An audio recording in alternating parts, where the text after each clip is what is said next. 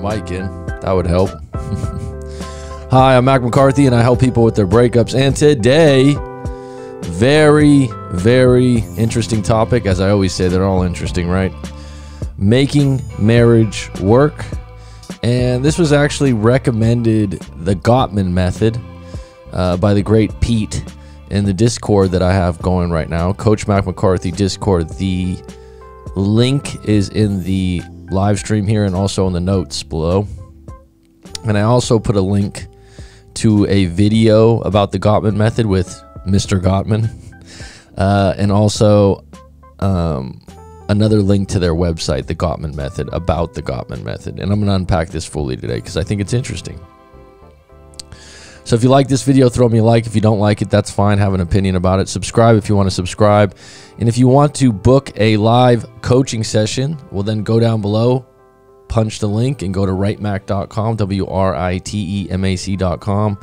Send your story in, and you could get my take in a public YouTube video, a private YouTube video for your eyes only. Or if you want to book a live coaching session where we talk on Skype or FaceTime and fully unpack your breakup, your story, what went down, why, how you're feeling, and how you want to fucking move forward. If that's the case, that's usually music to most people's ears. I do that for a generous fee. So, getting into it today, making marriage work. So first off, I watched a video, like I said, that's on the Discord that was titled Making Marriage Work. And Mr. Gottman, who I'm calling him Mr. Gottman because in all my greatness of my memory, I don't see where it says his first name here. But the gentleman who's come up with this method goes by Gottman, the Gottman Institute, a research-based approach to results. So the video, which is on YouTube, which he gives about a 45-minute talk, I believe, or 48 minutes. I watched it last night. It was good, informative. I have some negative comments about it and some positive comments about it and neutral comments. And so a lot of people think, okay, where's the data? Especially scientists, highly educated people go, where's the data? Where's the research? And there's a lot of value in that. I'm with you. And people will say at those levels, if I don't have data, I don't have research, then really I don't have any facts. Okay, I'm with you. So this gentleman, Mr. Gottman, I'll call him, starts out his talk, which I liked the way he started. He said, look, I'm not a love guru. I'm a researcher. Now, that's an I am statement. It's definitive. He's saying that this is what my research has showed me, and this is what I'm going on. And the research has been pretty compelling in his case.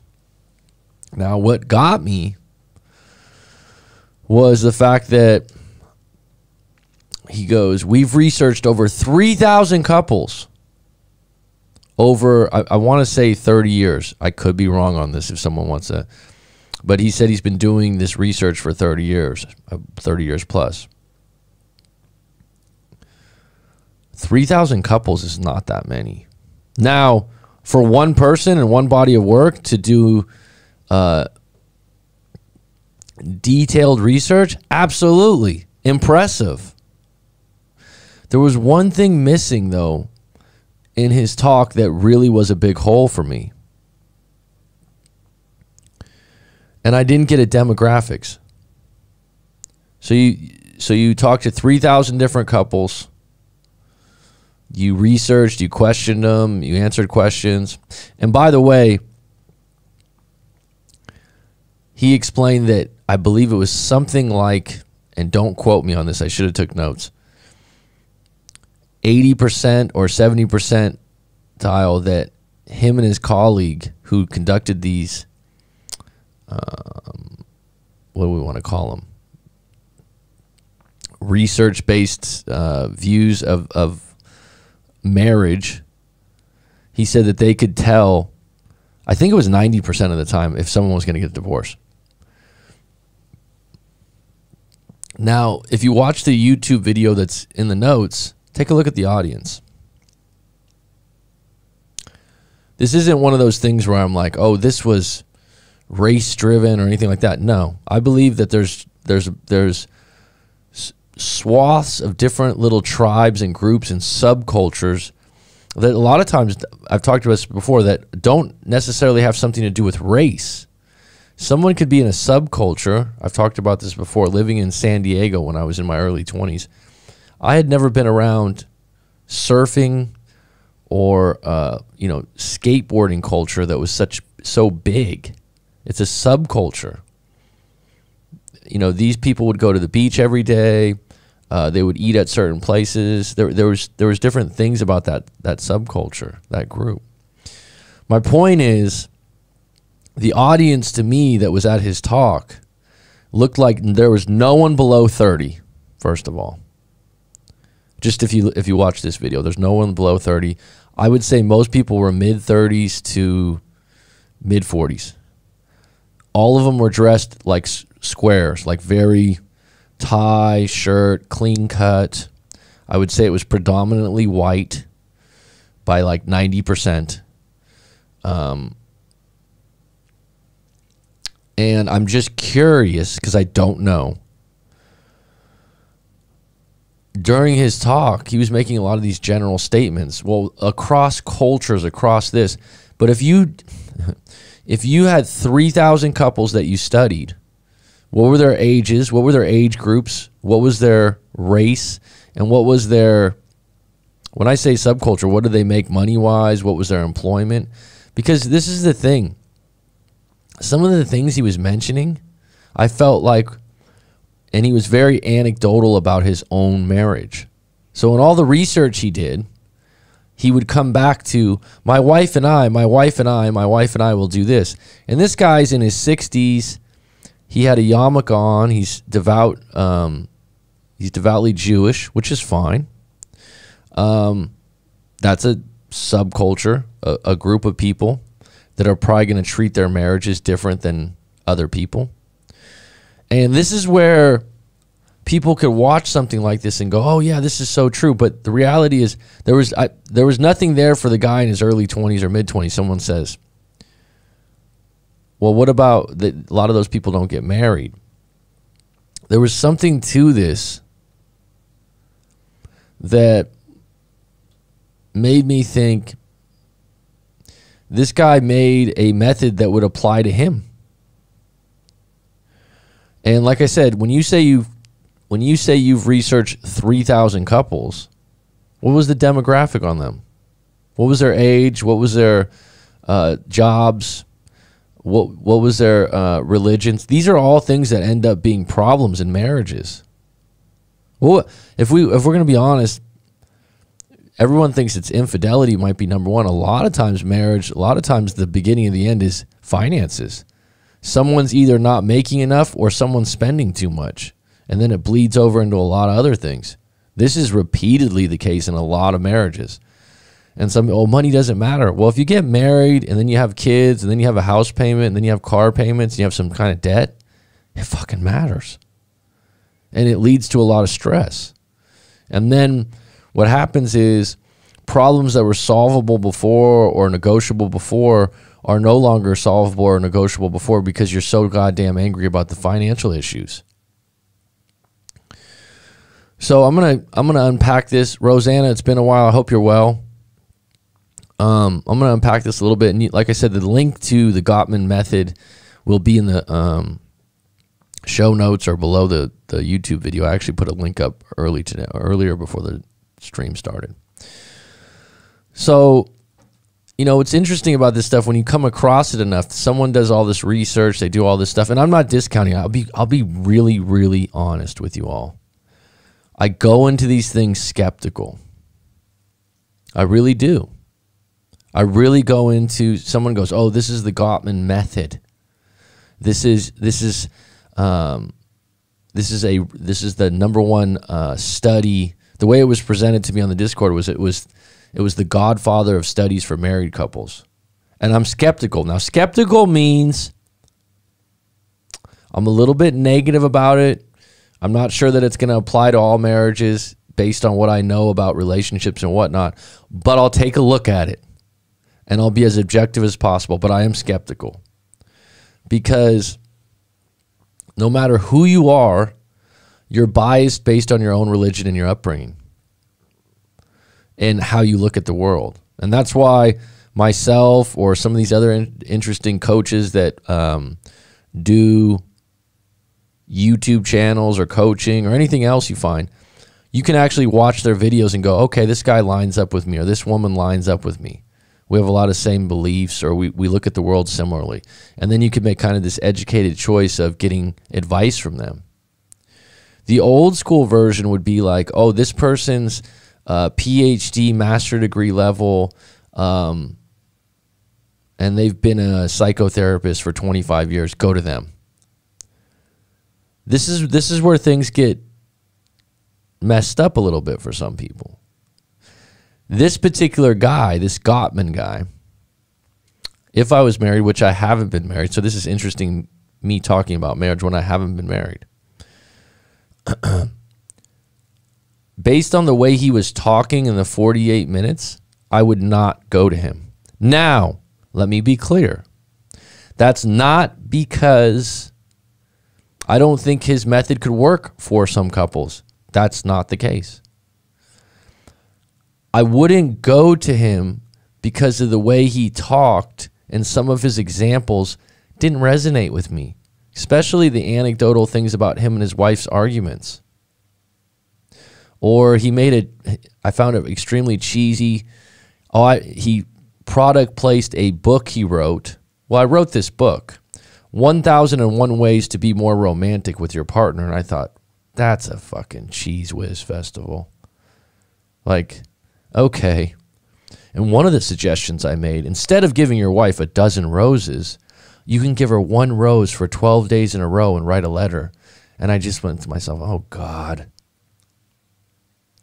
Because I'm thinking, that's not me. And the 4 serious girlfriends I've had, I'm hesitant to say the first one because it was only a year, and good relationships that they were, and they were, 4 years, 3 years, 8 years. I would never send a rose 12 days in a row and write a letter, some kind of romantic letter. Well, why wouldn't you do that? Number one, it's just not me. Am I thoughtful and caring? Yes. Yeah, in my own way. I find something like that a bit cheesy, over the top. And the girlfriends that I've had in the past, they wouldn't be receptive to it. They wouldn't be angry, but they would be like, what are you doing? Like, they would rather get the 12 roses up front. They would rather just get one rose with one letter.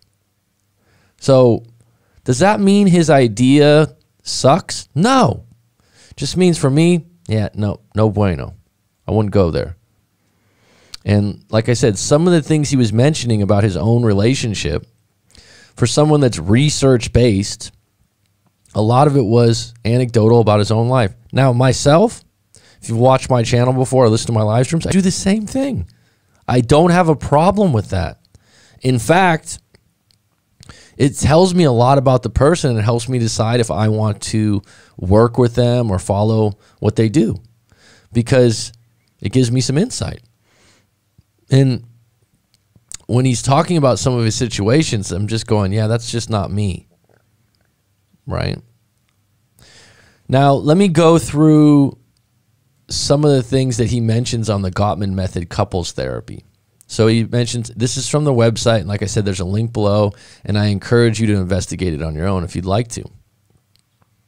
The Gottman method is an approach to couples therapy that includes a thorough assessment of the couple's relationship and integrates research-based interventions based on sound relationship house theory.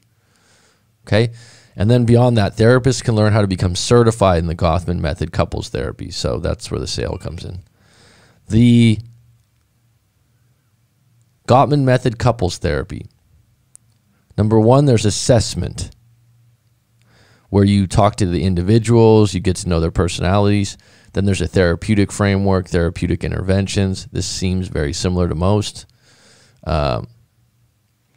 But one of the things that he hangs his hat on, or I believe him and his wife do, because I believe that they both are in the same line of work or field, if you will. They call it the sound relationship house. And it starts with create a shared meaning. And he calls it building love maps. How well do you know your partner's inner psychological world? His or her history, worries, stresses, joys, and hopes. Now, I like that. I like the way that's worded. I like the idea of it. I will say this. In my own experience and talking to other people, you can't really get into that in the first few months. And this is what happens a lot of times when someone breaks up after a year and a half, and it came out of nowhere.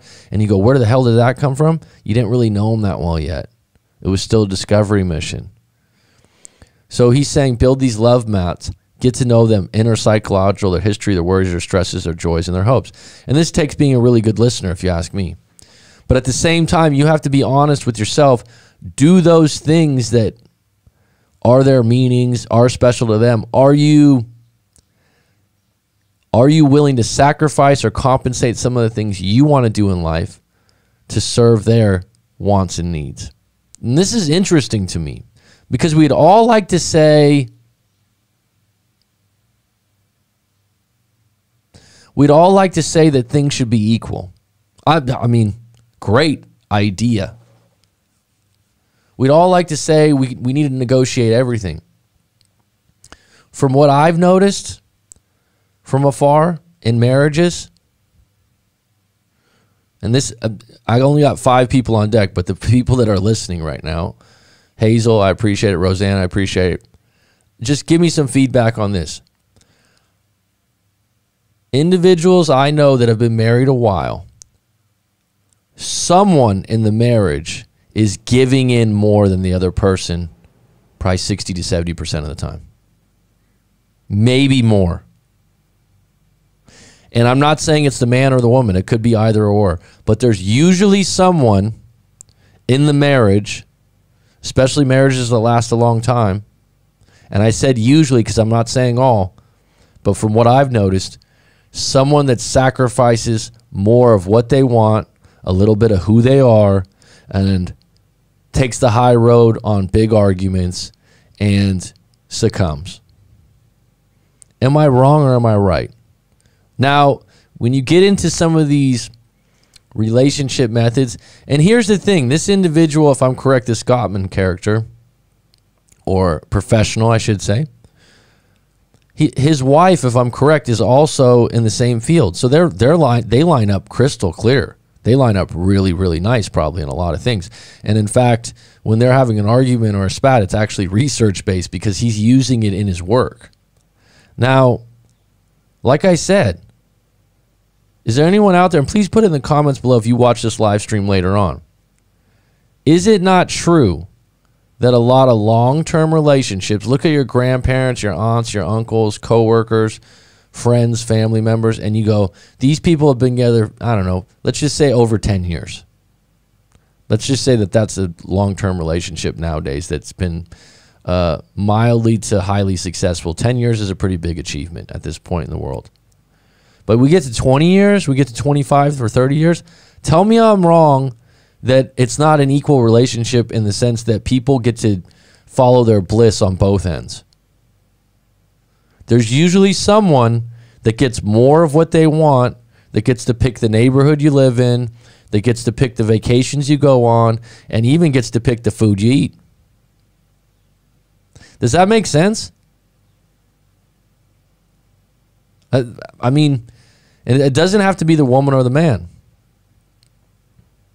There's someone that, and it's not necessarily that someone cares less.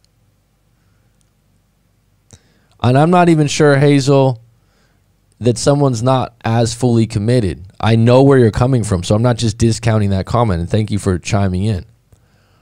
But what I'm saying is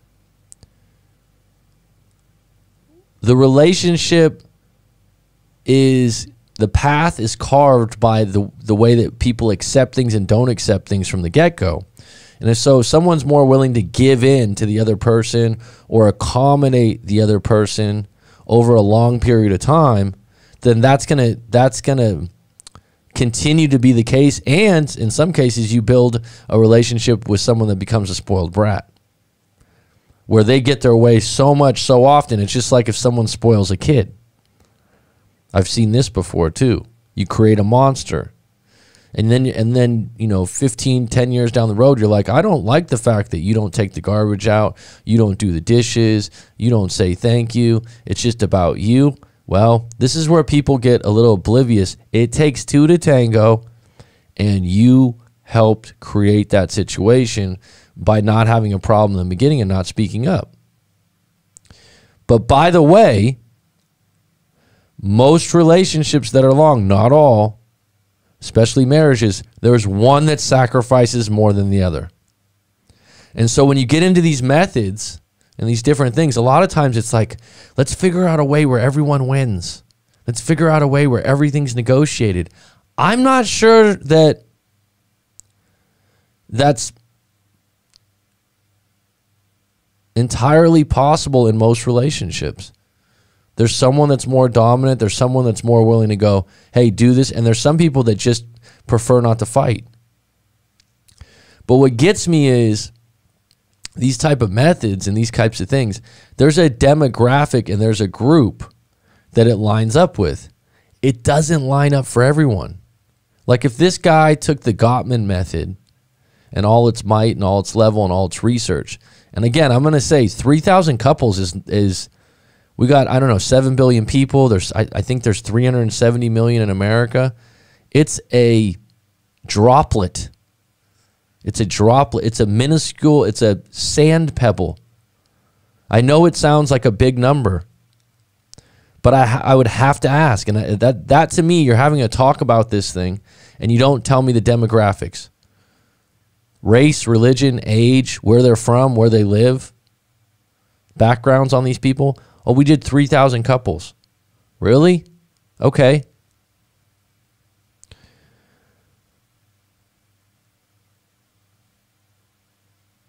Hazel says, it's rare that you find a match that both wants to put the effort from both sides. Maybe ego, maybe selfishness, or just not being empathized with your partner. I agree. I agree. So, some things that are mentioned. Create a shared meaning. Build love maps. So that would be ideal situation is you both want, for example, this is an example, you both want 2 kids. I've had clients come to me and go, look, my wife doesn't want to have kids, but she's willing to have 1 for me. But I want to have 3 or 4. That's a problem. Oh, can you negotiate that? Probably not. And if you do, and you put someone in a situation where they have kids when they don't want to,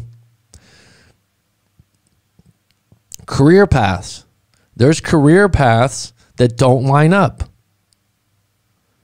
Let's say someone wants to be a cop and then the other person wants to be a chef, or someone wants to be a nurse and the other person wants to be a career criminal.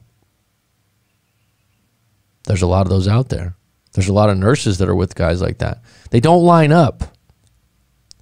People don't see it from the beginning, and then someone says, okay, like, how can you build a love map from this? You can't. I think what's missing sometimes in these therapies, too, is the value in aborting immediately. Some of these things, when they don't line up, instead of working on them for years, where, let's be honest, a lot of these couples therapists make a lot of fucking money from this. Hey, let's talk about this for 3 years. I know a guy that was in a marriage for 20 years.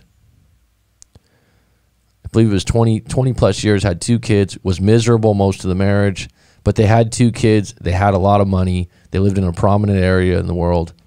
And guess what? Let's do couples therapy. It was never going to work.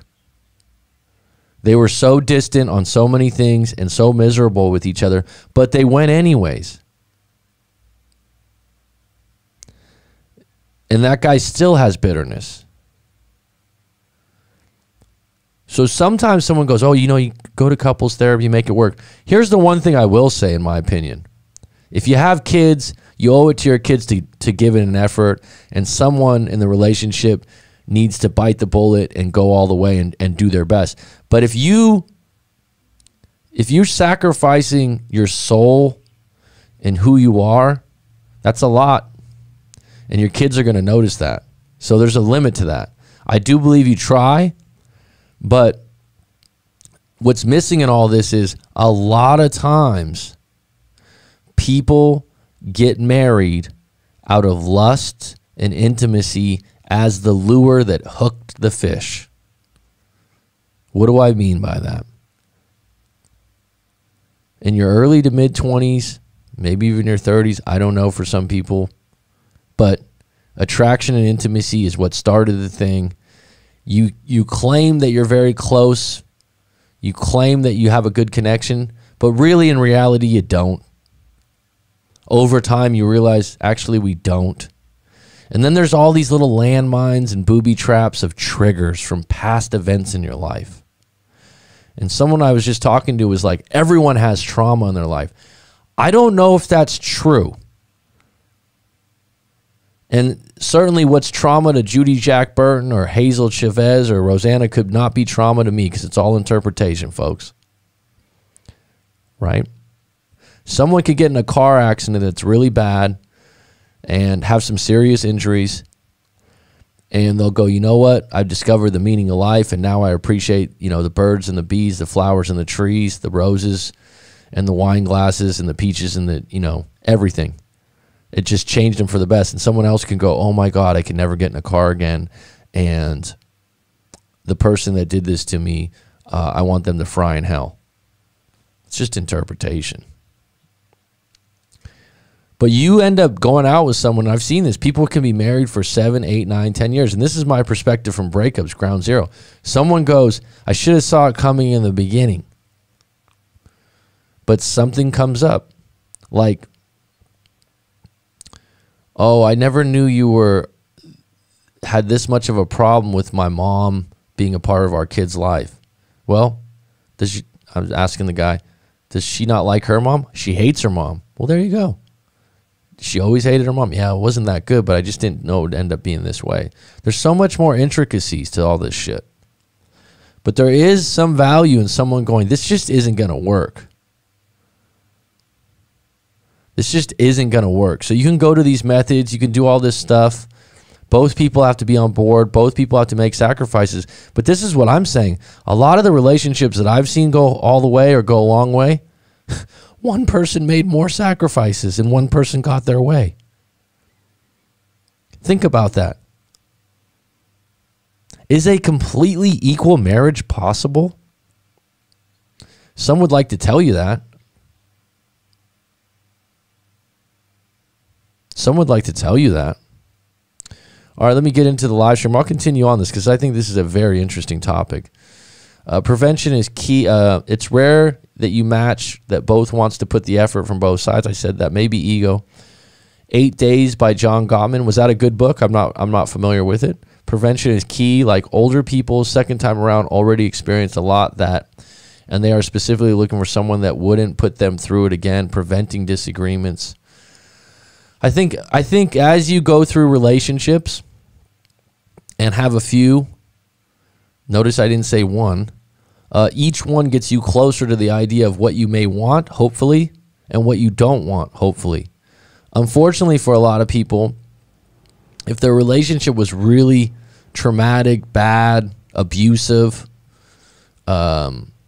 manipulative, then a lot of times if they don't come to someone like myself and unpack the story and really get clear on what happened in that breakup, if they don't, then what they'll do is they'll sabotage future relationships, assuming that that's going to happen again, and being overly alert to someone checking their phone and you going, let me check your phone. And then they're like, why are you checking my phone? And they're like, well, because my ex cheated on me and I found out they were sending naked pics to each other. Well, I'm not that way.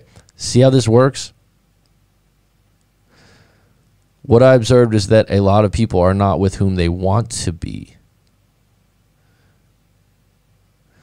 Well, what I would say, Hazel, especially if people get married early, and this is what's detrimental to a lot of people, young people that go, I thought I was going to marry her. I don't know if you should ever consider getting married in your early to mid-20s. I'm just not sure if people are at a position in their life where they know what they really want. Is it possible? Hell yeah. Hell yeah. Would it be ideal? Sure, I suppose so. Is it realistic in the 21st century in most areas? Good question. Good question. I think sometimes people are with whom they want to be with until they're not. So your first couple years could be rose petals and wine glasses, peaches and cream. We finished each other's sentences. We never fought. And then, dun. Oh, she started a new job at the bank, and the manager asked her out a few times, but she said she doesn't like him or anything. But then we went to the birthday party, and he was kind of all over, and I was uncomfortable. That's just the beginning. Alberto Rodriguez. Can I call you Al? What do you think about dating with different religious ideas of God? My girlfriend broke up with me last week because of religious beliefs. I have more open view and was willing to compromise, but she wasn't. There's your answer. There's your answer. You don't like it because you were like, I was willing to compromise. I was willing to be the bigger person. Wasn't enough. If someone's devout about politics or religion, and they can't agree to disagree, it's dust. Otherwise, what are you going to do? Sacrifice your beliefs and become a doormat to your... I mean, you're just going to erase any part of your soul so that you could be in a relationship? I'm sorry, that's a pretty weak move. You got to keep your dignity and your pride as an individual. You are devout, Rob. I appreciate you. And the stream's getting better and better. Tell me I'm wrong.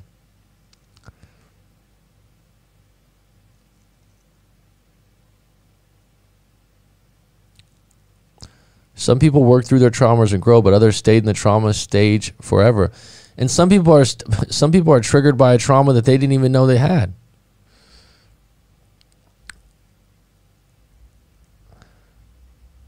There's so many options and so much abundance in the world. I know I didn't like that term abundance before, but it's so true. Why create a situation that has so many hurdles? You know, it's like when people tell me they're in a relationship and they go, oh, she's got depression, or she's bipolar, or this or that, and it's like, have you ever had that before? No, but I want to be there for her. Okay, did you do your best? Yeah, but she just keeps pushing me away. Move on. It's going to hurt. Yeah, it's going to hurt. Yeah, you did the right thing. If an individual is not receptive to your help and your good intentions, what's the other idea of moving forward?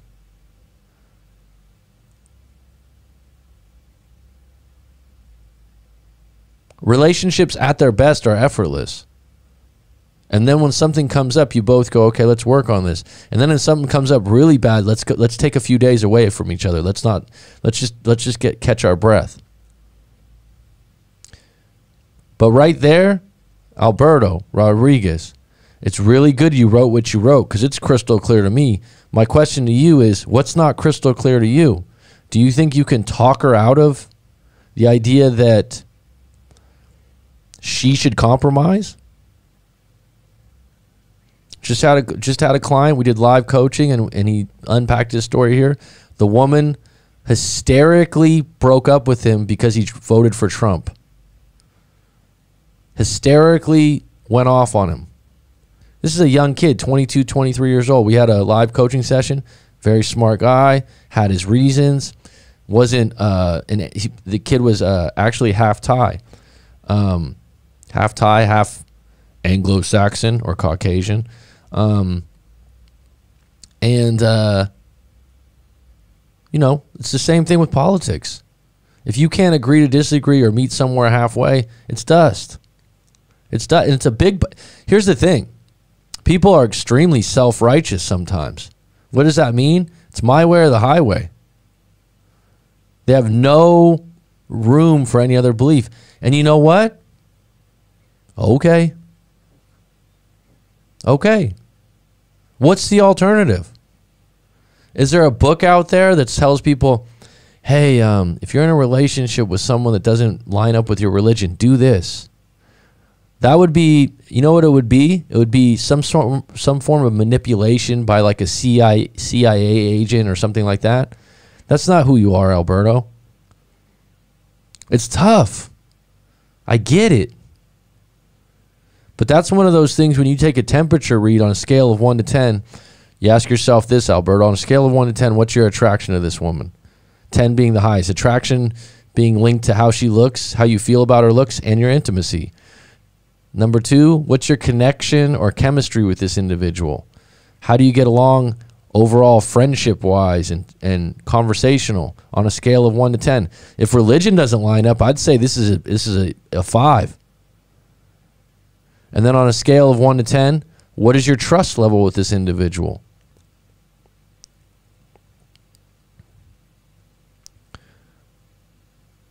When it comes to children, it makes all the difference which beliefs do you want to implement to your children. I agree, Hazel.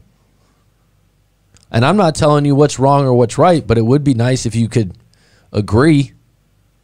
Just like when you had a good parent and a bad, good cop, bad cop type of deal with parents, or one of them lets the kid eat, you know, whatever he wants, and the other one's always trying to tell him he can't eat his sugar. It doesn't work.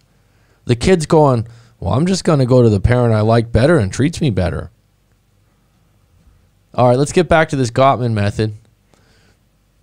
So the house, I wonder if I could, I don't know if I can show the screen.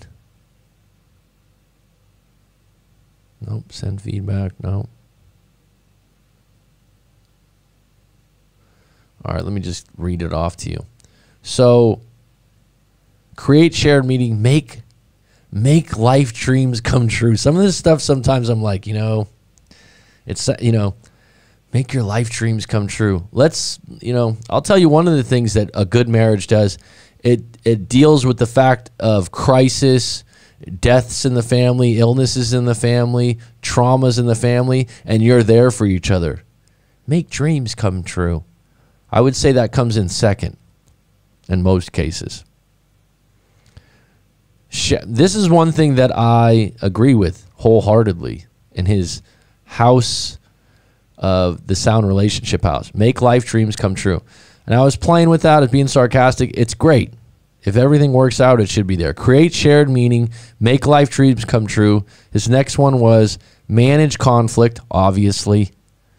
Accept your partner's influence, dialogue about problems, practice self-soothing. So in this particular case, you know, when you get in arguments, be reasonable, listen, learn what your partner, how they communicate. I'm with you. The positive perspective is next. Turn towards instead of away. So this is where he talks about people giving someone the silent treatment. And I would say this one lines up the most and maybe overlooked. Share fondness, which is a heavy word. Share fondness and admiration, which means say fucking thank you. Say I appreciate you. Say I love you more. And mean it in specific situations. And I think that that is overlooked in a lot of relationships. That being said, everyone's affection levels are different. But I get what he means by that. That's one of those ones that everyone could do better probably. And then build love maps. Again, he writes, know one another's world. And when he says know one another's world, fuck. Know one another's world. Like I said, to me, someone's going to sacrifice a little bit more of what they want for the other person. Just seems like that's usually the case. And if later on in life, sometimes they're bitter about it. And you know what? They don't have the partner to blame. They have themselves to blame because they didn't speak up or they didn't make the first step. I've seen this a lot where someone's been married 25 years, 20 years. It's like in my parents' age range. And all of a sudden, the woman that stayed at home with the kids is pissed because she didn't get to go do a modeling career. Or she didn't ever get to go sing on Broadway or one of those things. And somehow, now that she's older, she goes, well, my husband did this to me, and actually he was really controlling and this and this and this and this and this. That's one of those things that's like, well, did you have the guts to walk out? Or the other frame is give yourself some credit for being a good parent and sticking it out. All right, Alberto Rodriguez. Yeah, that's true. We were in an LDR. This is insightful. Thanks. We're both Christians, so it boggles my mind. I guess due to spending 17 days together extended my stay. She didn't want me to leave. I even went to her church with her. Met them all. It was so difficult. Met them all. That means it's a small church. It was difficult to break up since both talked about our future of me moving closer in a few months to be physically closer, and she agreed. Well, let's just say this. So I stayed longer. She said, wow, this is great. We have chemistry. It's good to see. We do great together. And then she talked about her pastor a week after I got back and broke up with me after. Well, if someone's going to be influenced by their pastor to break up, that's a huge red flag. Secondly, LDRs where you haven't really met up that often, which I know are very common now based on the internet and websites and dating apps and whatnot. They're extremely fragile. Extremely fragile. And so if you're like, oh, I'm so surprised, don't be surprised. It's not the relationship that's ideal on a lot of grounds. Can it work? Yes. Is it more likely to have something like this happen where you go, oh, I didn't know that about you? Absolutely. It's a long-distance relationship. Dark night, always welcome. Gottman talks about night outs with the partner so you have intimacy and connection with the partner. I mean, this is one of those things where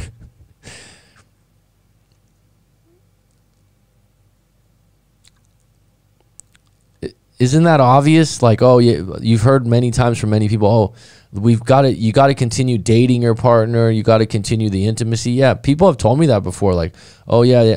It seems obvious. Sometimes it still doesn't work. Sometimes she still goes and fucks the pool boy. Sometimes he still goes and hooks up with the nurse because he's a doctor and she's cute. Sometimes all the stuff goes right and it still doesn't work.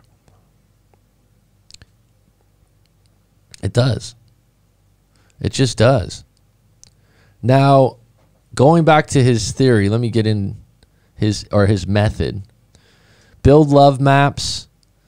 So I'm going to go through this quickly. How well do you know your partner's inner psychological world, his or her history, worries, stresses, joys, and hopes? I would hope over a couple of years you kind of get to know that. Now, whether you give in to that in a way that's too much or too little, is there a sweet spot where you meet in the middle? And this is where you guys should line up on a lot of things. But when you start dating someone, really listen about how they talk about their parents, how they talk about their brothers and sisters, and how they talk about their friends and colleagues, because you're next. Share fondness and admiration. The antidote for contempt. This level focuses on the amount of affection and respect within a relationship. Express appreciation and respect to strengthen fondness. Yep, this is one of those things where people don't feel appreciated. It builds, it builds, it builds, and it builds. And a lot of men I've noticed that are in marriages go, I'm just walking on eggshells and I can't do anything right, is a common statement. And that's one of those ones where women don't realize that they think because it's a man and he's masculine that he doesn't need appreciation or he doesn't need a pat on the back, and he's human. Turn towards instead of away. State your needs. Be aware of bids for connection and respond to turns towards them. The small moments of everyday life are actually the building blocks of a relationship. The positive perspective, the presence of a positive approach to problem solving. This seems obvious. Manage conflict. We say manage conflict rather than resolve it. Conflict because relationship conflict is natural and it has functional positive aspects. Understand that there is a critical difference in handling perpetual problems and solvable problems. God, there's a lot of big words there that doesn't make a lot of sense. Manage conflict, it means, you know, when you guys have a problem, talk about it. Sit down and talk about it. Listen to each other. If you can't solve it right away, give it some time. I mean, we don't need to use these huge words. Make life dreams come true. Create an atmosphere that encourages each person to talk honestly about his or her hopes, values, convictions, and aspirations. Sounds obvious. Create a shared meaning. Understand important visions, narratives, myths, and metaphors about your relationship. Ooh, trust. This is the state that occurs when a person knows that his or her partner acts and thinks to maximize the person's best interest and benefits, not just the partner's own interest and benefits. In other words, this means my partner has my back and is there for me. Here's where I don't know if I agree with this definition of trust. Again, there's a lot of times where one partner gives in more than the other. Commitment. This means believing and acting on the belief that your relationship with this person is completely your lifelong journey, for better or worse, meaning that if it gets worse, you will both work to improve it.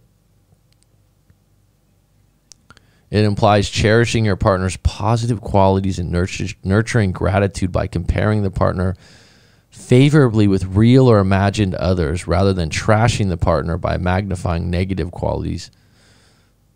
Wow. Okay. So like I said, I put that in the notes below if you want to check out the Gottman method. Things that stood out to me is that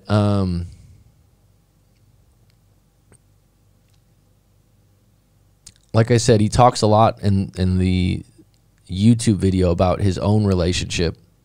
And he talks about one of the places where they did this research. One of the places where they did this research was at the university, and he said they created like a bed and breakfast atmosphere to observe the couples. And he said that we would just watch them while they had breakfast and read the newspaper. And he said that there was a beautiful view of a waterfront of some sort from the university he was at, I believe.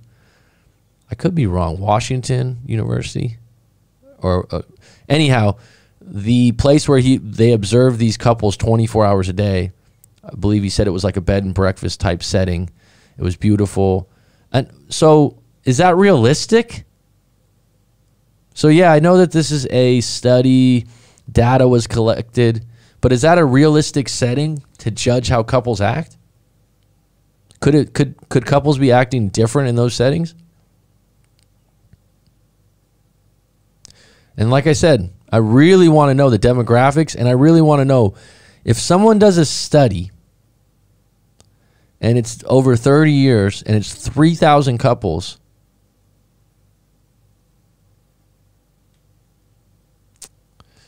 is 3,000 couples just a piece of sand dust to the world's population? I mean, if data was found in that study, and he claims that from their studies that they could 90% of the time tell when someone was going to get divorced later on. By the way, in all my experience, and this might sound arrogant, I think if you lined up, I don't know, 100 couples, and you let me interact with them at a certain level or see how they act with each other, I could probably do that. 90% seems pretty high, but I could probably be pretty high up there by observing how they interact, how they talk to each other. The only thing that holds people back from getting a divorce a lot of times is the vows or financials or your kids. I would say a majority of people at some point in the marriage do want to get a divorce because people just get sick of each other. I believe human beings evolved to be in tribes and small groups, and now what we've created is couples that are like, I don't know, sometimes you even just have a couple, maybe 1 or 2 kids, and you don't have interactions with grandma, grandpa, aunt, uncle. These are all things I think that were healthy before. Your neighbors even. There's not as much camaraderie at a lot of people's workplaces, and so people are very attached or sick of their partners, which are both bad. All right, let me get into this. We're almost at the 50-minute mark. What's up, Jen?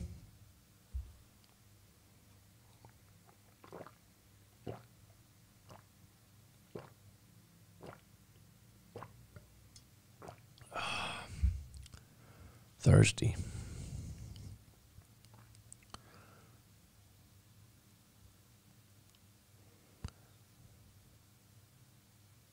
Well, you kind of train people how to treat you. I agree with that statement. Kind of.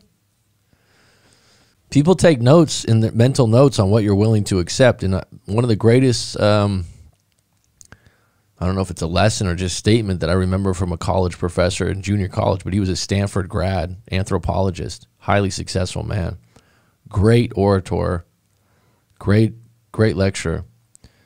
He said it's absolutely human nature to take advantage when you can. Think about that for a minute. Have you ever thought about that? Oh, that's not me. That's not how I am. Well, that might be not how you are once you are in a certain set of rules and laws. Have you ever noticed, I taught at a charity for about 1.5 years, almost 2 years.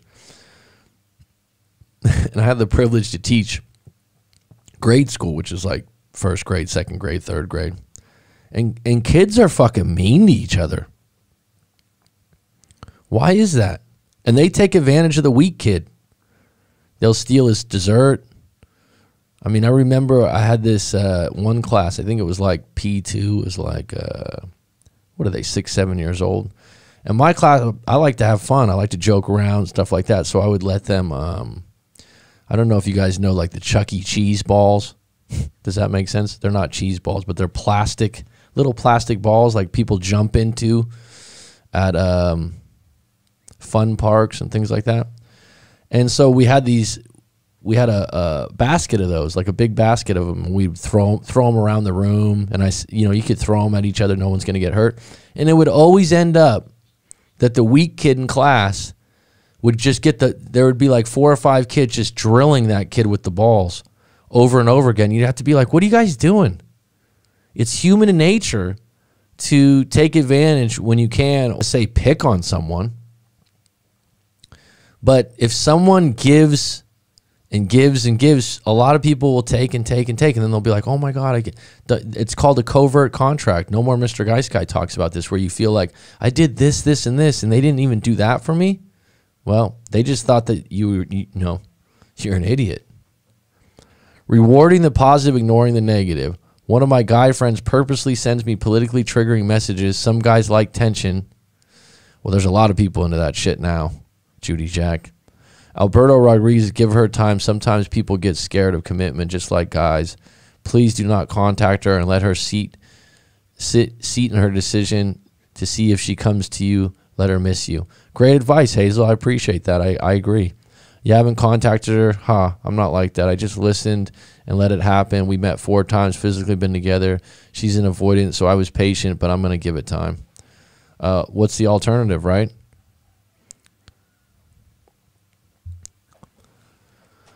Oh, yes, especially their relationship with their opposite sex parents. So key.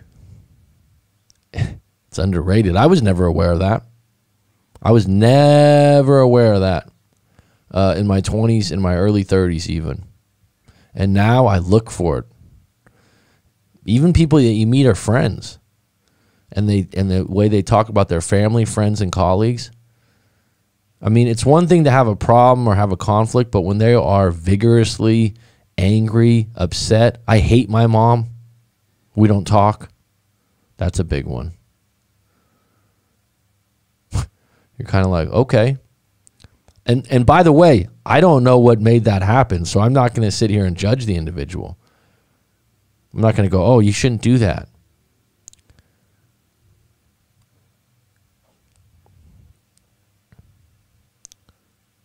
Alberto Rodriguez, usually anxious partners hook up with avoidant, but be careful because a lot of people does not recommend those relationships because they caused a lot of pain and traumas. Dark Knight, sometimes it just comes down to I don't want to have spaghetti anymore. As childish and immature as it sounds, people get bored and want to try something new. To be honest, I agree.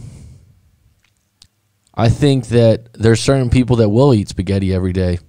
There's certain people that like to go to the same places every day.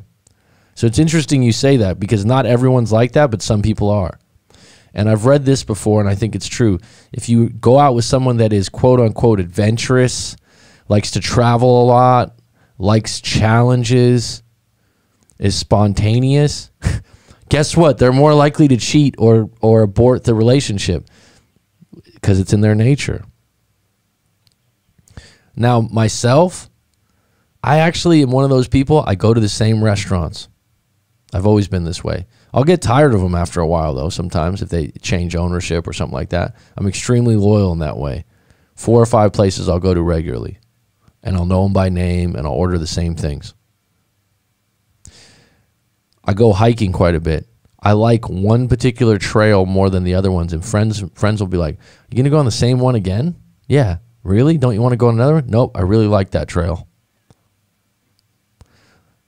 Where I live, there's a beautiful beach close by my house. People go, what, don't you want to travel to some other beaches? Nah, I kind of like the one I live by.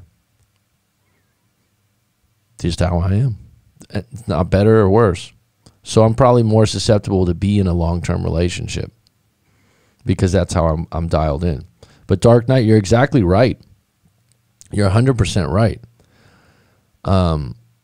There are individuals that are more apt to go, it just gets old. It's just like eating the same meal every day. Yep. And that's when people go, oh, well, that's when you need change. That's when you need to build excitement. Yeah. And there's some relationships where people can be, there was a guy that did a call-in recently that's a college professor, I believe, in New York.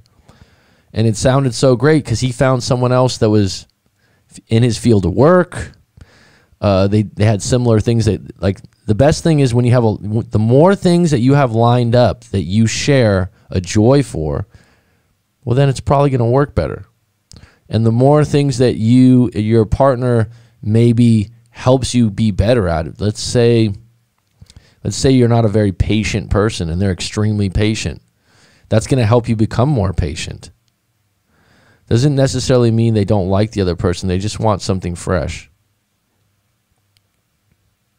Avoidants don't like closeness and intimacy. For them, it's like invading their space.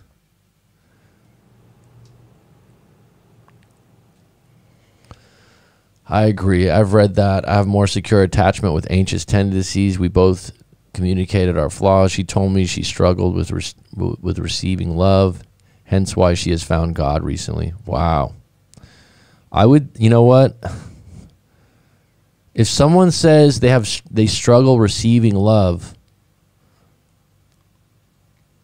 there's enough hurdles in relationships. I don't know how you're going to change that.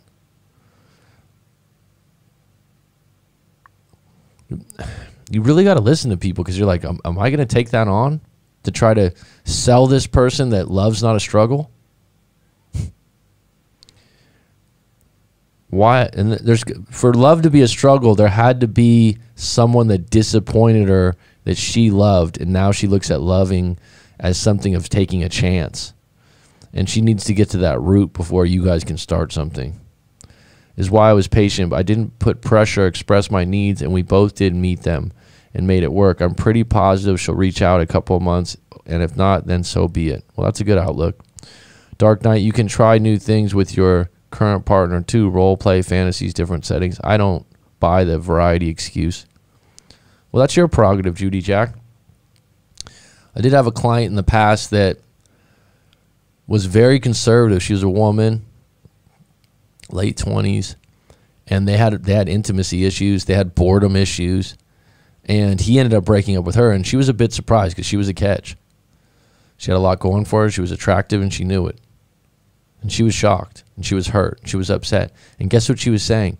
Oh, I would have done this in the bedroom, and I would have done that, and I would have tried this, and I would have done this, and I would have done that. And then she found out she had a seed to the problem of why she had trouble with intimacy, and it took the breakup for her to realize what it was, and it was a psychological thing that happened to her when she was younger. And once, I'm not going to share that, but she shared that, and it was crystal clear. And then all of a sudden she was going into all these ideas. And I'll tell you what, it wasn't going to bring back her boyfriend, but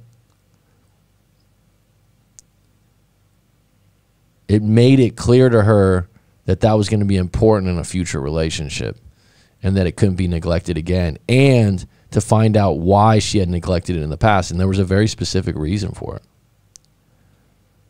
That only works to a certain extent, especially when one of the partners doesn't take care of themselves. Well, that's a whole nother ball game. That's a whole nother ball game, Dark Knight. Yeah. Well, there's certain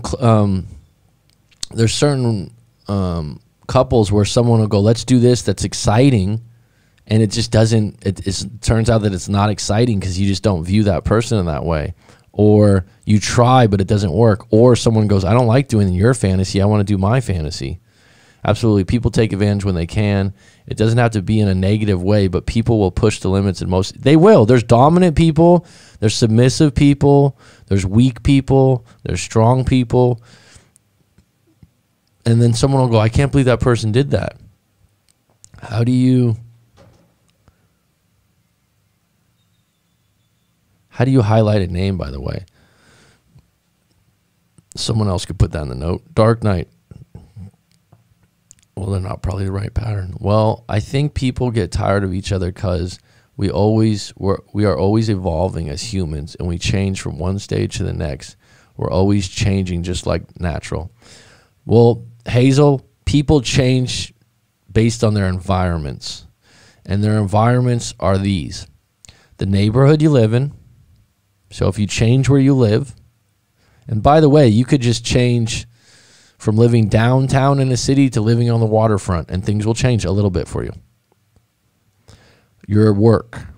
Now with COVID, a lot of people are at home, so that's kind of mixed, but not everyone.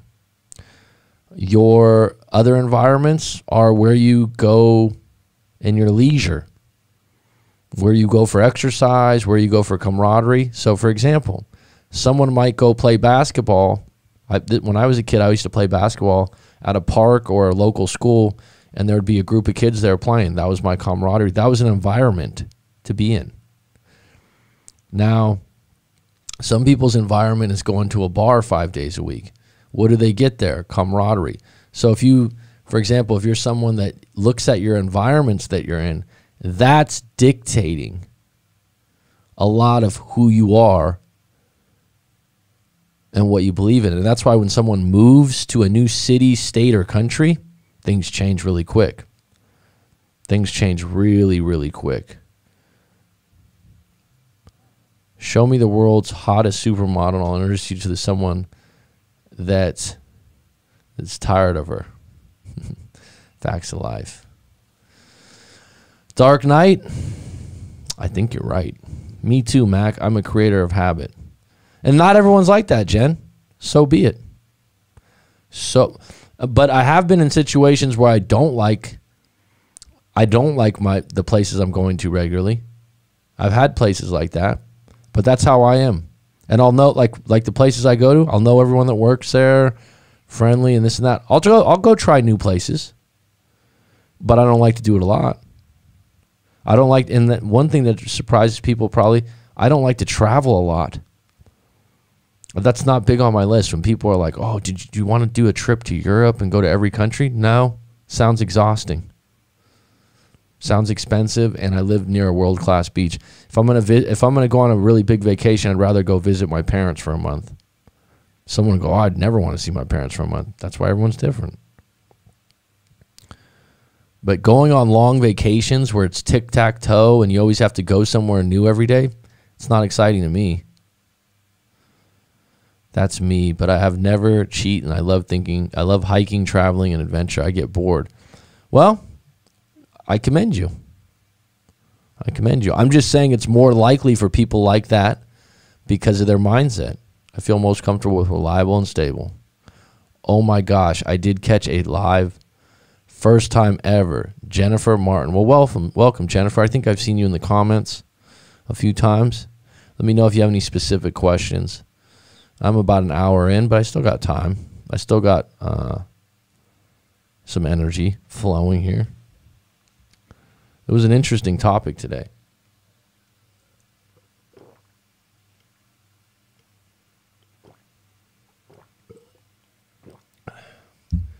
One of the things that really got me, though, that about this Gottman method, and again, if you guys want to see this video later on or look in the notes, I do have a link to his website, the Gottman method, and a link to a 40 plus minute talk that he gives on his research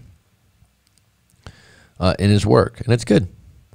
But what I felt like that gets overlooked is I think his research and his suggestions are going to be best for people that are most like him. Do you know what I mean by that? I didn't feel like there wasn't anyone. This guy's probably in his 60s. He's a therapist, so he's highly understanding and very open-minded. I wouldn't call him the most masculine of characters. And there was a certain demographic in the audience that was very 35 to 45, predominantly Caucasian. I think there was a couple Indian people in there.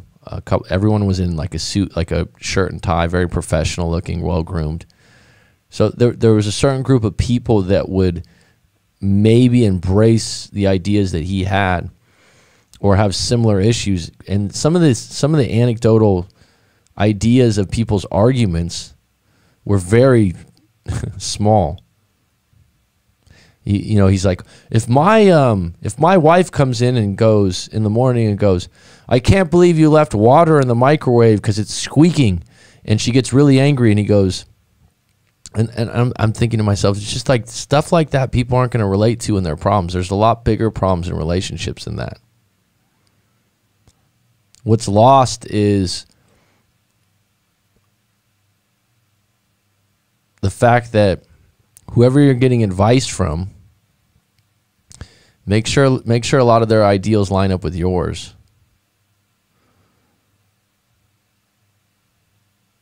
I think the modern world has lost genuine, authentic connection, something internet can't give, no instant gratification can resolve. Simplicity always breeds true joy. Well, that's pretty poetic, Alberto. Where are you at in the world, bud? I don't know if have you been on the live stream before, Mr. Rodriguez? I've been watching your videos, love your conversations. I'm just listening for now, not sure where to start. LOL. Okay. Well, the floor is open for you if you have a topic in the future you want me to touch on, or if you want to mention something about your breakup story. Just out of curiosity, because I know Judy, Jack, Rob, and Jen really like the live streams. Being someone new to the channel, Miss Jennifer Martin, do you prefer the live streams, or do you prefer the videos about stories? Or now recently I've had Aleph cut parts out of the live stream that are more story based so that people don't have to watch, I don't know, the hour and a half or hour and 40 minutes. Yes, live streams are the best. I enjoy them. It's kind of funny because I've had people like, you need to switch that up so you can get more coaching clients. Never been on here. Opened up YouTube. I watched a video on LDR breakups, and then it popped up. You are live. I clicked on it. Okay. Connecticut. Nice. Home of Who's the Boss TV show back in the day. I enjoy the Dark Knight, even though physical attraction is very important. It's not the only form. Example, someone with a very creative, internally challenged style can be attractive to the hot model example.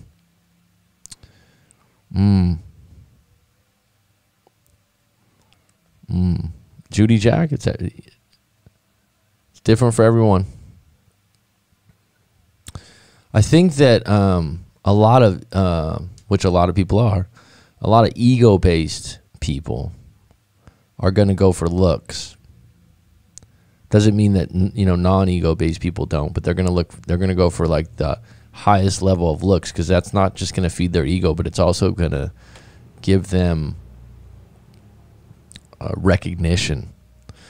And so the other thing that's really interesting, Judy Jack, especially people that late 30s, early 40s, if they've had a divorce or a long relationship and they were neglected in their relationship in some way, rather than the idea of like, we have this idea of abuse, manipulation, verbal abuse, physical abuse, which is horrible.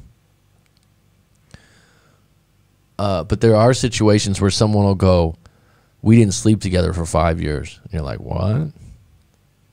And it was really bad. Now that individual, when they become single, guess what they're looking to do? A lot of times they're looking to make up for lost time any way they can do it. They're reading every dating book. And then when they get their gusto, or when they start to look better and feel better and stuff like that, and if they're in the right environment that's reciprocal to their needs, they'll go nuts. It's almost like a kid having sugar for the first time or something. Hold Me Tight talks about the 4 horsemen in different couples, discussing the hidden burden as couples. I highly recommend it. Okay, this is also by Gottman. So Hazel, you're a big fan of the Gottman method. Okay. I'm liking the live. I have sort of noticed I rely on your videos, though, each night. I would have watched live more, just hadn't seen you on live till tonight. Oh, no problem. No. Just feedback's good. If you got a story you want to share, send it in. Don't be shy.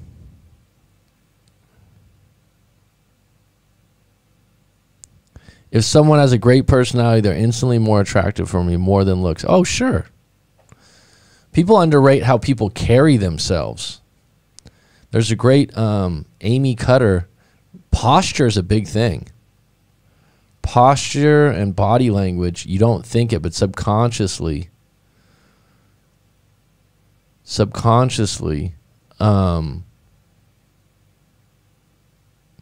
it affects attraction. It really does. It really does. But people need to get in touch with, I think a big one for people is not being aware when someone's not attracted to you and just letting it go. Do you know what I'm saying?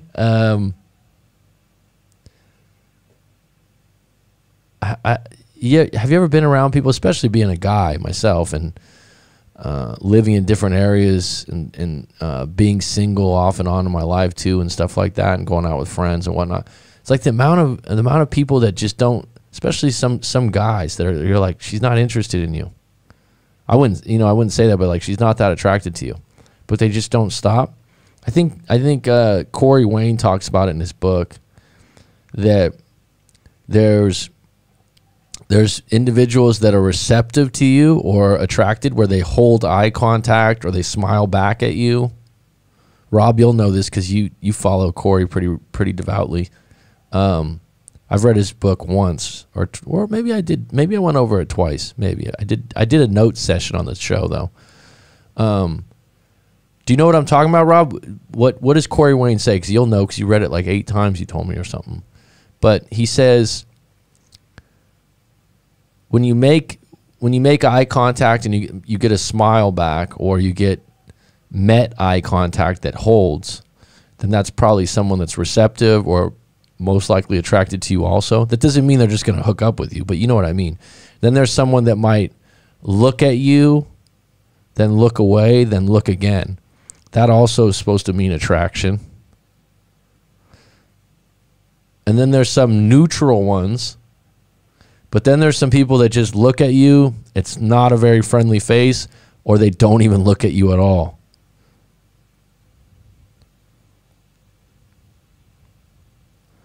Attached by Amir Levine and the 4 Agreements. The 4 Agreements, isn't that that's a different book. The 4 Agreements is isn't that Castaneda?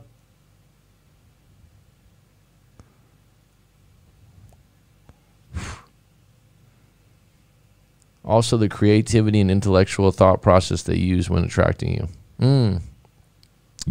Hazel says, I study psychology. Is that your line? Is that your field of work? If I may ask, Hazel? Where are you at in the world, Hazel? Speak softly, carry a big stick. Isn't that what the great Teddy Roosevelt said? Or is that what Franklin Roosevelt said? I've watched and read so much on attachment styles. What's something good to read or watch to learn about that? Well, that's ironic because I don't I know about attachment styles, but I don't read into them heavily because I believe for what I hang my hat on, which is helping you through a breakup, or recently I've evolved into helping people find their purpose or find out what they want to do with their life beyond the relationship. I've actually had clients come back to me and had long talks about that. Sometimes I'm not against the attachment theories. I just don't want you to put too much weight on it, because then you identify with something that is a label. So this is my issue with it, if you will, Jennifer, is that you go, oh, I'm an avoidant attachment, or I'm this. But then somehow, because you say that, you believe that it can't be changed, it's not malleable. And so you kind of easy chair into that instead of going, I don't like being this way, I want to work on this. Or you go, my partner is avoidant and I'm this, so that's just how we are. It puts a box. There's only 4 theories, if I'm correct, right? So it puts a box around people, and I just think people are more intricate, and I think that there's more details that need to be gone over in your breakup that don't involve labels, that will help you sort through it. Because if you wear this attachment cloak around for the rest of your life, I don't know if that serves you. I don't know if that, because especially if it's negative. It's like, well, I'm just this kind of attachment person. It's like, okay, that sounds pretty negative. Yeah, that's how I am. Okay, do you want to change that? Well, that's just how I am according to the book. Okay.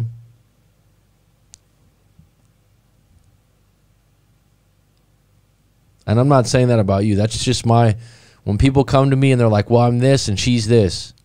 I'm a avoidant and she's a this. Okay, does that change anything from the breakup? Well, now I understand why we broke up. Okay, those are it's kind of like saying I'm an Aquarius and Jen's a Capricorn, so we'll never work out. Because to me, when I was reading attachment theory sometimes, and I know it's research based and all that other stuff, and I know there's some good points there, and I know some people line up with that stuff quite a bit. I remember when I read it, I'm like, I could be 3 different ones of these. Just depends on what I want to believe. At the heart of a breakup, though, is like, what happened? What were the actions? What are the feelings right now in your individual situation? You get into these attachment theories. It's like, I'm a Warriors fan, I'm a Niners fan. You know what I mean? You put yourself in this box. Why do I say that? Because it's like I follow this sports team, so that's the team I'm on. That's the team I'm riding with, right? If you choose and you're choosing which one suits you. When you choose the one, you're like, oh, this lines exactly up with my partner. This lines up exactly with who I am. You're choosing one of those. And then it's a choice to make it true or not, or to go, I don't think I want to be like this anymore. No matter what it is about someone, something about them must be attractive to you. If there isn't that attraction, they can be the best thing on earth, and you'll still not want them. Yeah, you need attraction, absolutely. There was someone recently in a live coaching call, I don't know if you guys remember, and the guy was saying, he kept saying sorry. He kept going, well, she isn't that attractive, but she's really nice and this and that. I'm like, so what, are you doing her a favor by going out with her? What he was conveying is, I can't do better, and this is the only intimacy I can get right now, and you know, she's done this, this, and this wrong. I go, what's your attraction level on a 1 to 10? I don't know, like a 3 or 4. That's a problem, dude. You know, and by the way, you don't have to apologize to everyone, you know, like she's not that good looking. Well, someone out there, right, Dark Knight? There's plenty of people that find someone attractive that you don't find attractive. It's common, right? I mean, I've had friends before. I definitely would be like in my head, but at the same time, if my friend's happy and is treated well, who cares? Good for him. Good for her.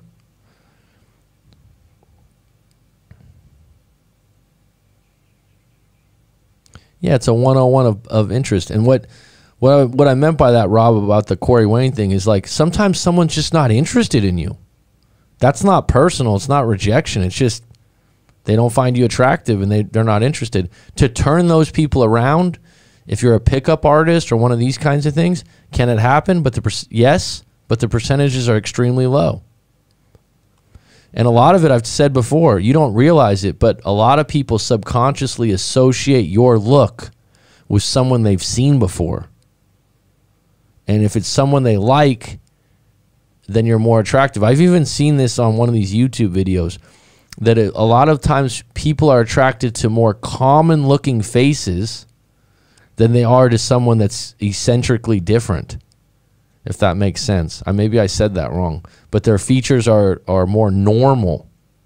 We've all heard the symmetry beautiful thing, but if their features are something that you've commonly seen before in your society or your culture. Check out the personal development school. Ties is very good. She has videos on YouTube. Don Miguel Ruiz, that's his name. He's a doctor, right? He's Mexican. Yeah, The Four Agreements is great. I've talked about that book on this show. Is that something that's part of the Gottman method, or is that just something separate?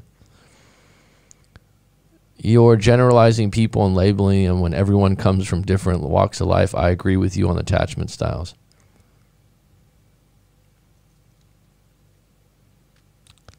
That's my point. I don't have a problem when someone...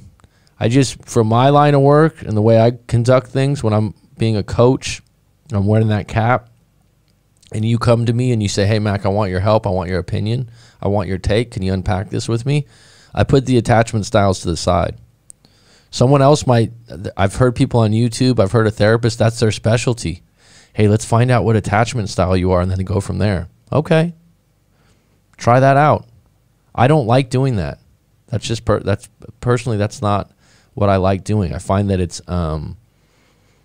frankly, it's a little lazy, because it's like, all right, we could just put you in this box and then we can figure out who you line up with, but you only have 4 choices. You know, it's the whole problem. Oh man, I shouldn't even say it. Yeah, there should be more I'll just say there should be more options. The best thing may be focusing on your own attachment style to make yourself as secure as possible. That's another, Judy Jack, that's another point, because a lot of times people will identify what their partner is. And they might be right based on that. What's really interesting about these attachment styles, someone came up with this. This was invented. It was invented. It's not necessarily 100% true. Someone did a study, they studied a certain group of people, and they go, this is true for all human beings. That's a bold statement in my book. 4 styles?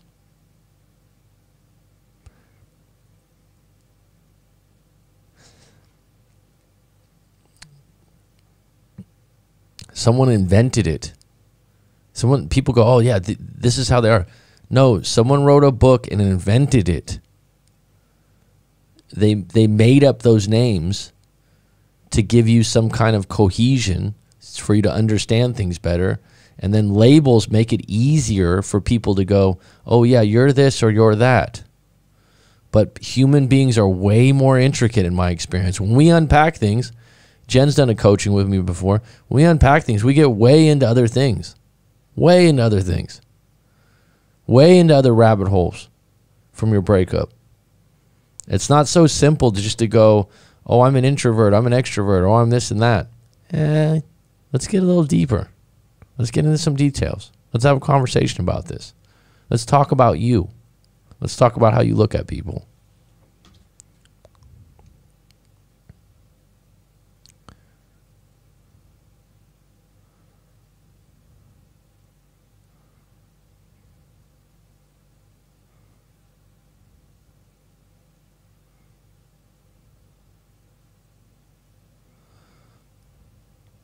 It's true. People can use attachment styles as an excuse. It's more about understanding, not excusing. I got you, Jen. That's a good way to put it. And I'm not, I am discounting attachment styles. I shouldn't say I'm not. I am. For me, for the way I conduct my work, for the way I like to go about things. That doesn't mean if someone views those things as useful or helpful for them, or another therapist or coach uses them, I don't have a problem with it. That's just my own outlook. Someone I know always wants such a relationship, but always runs when the girl is going to move in. Begs her, then freaks out over and over. Well, Jennifer, that's really simple. If I was in a coaching with that person, there would be a sequence of questions I would ask. And probably what would unlock that would be, when did you first have this problem? Secondly, would be, what in your childhood is related to this problem. But one of the big ones would be, when did you first choose to have this problem? And the other one would be, when have you witnessed this with something similar to this problem with your mother? And then the next question with your father, and then the next question with your siblings. And so there's a seed there that once if it's not his parents, then it's his first relationship. There was something tragic or traumatic where someone moved in with someone and it all went to hell. Some people are 100% sold on attachment styles.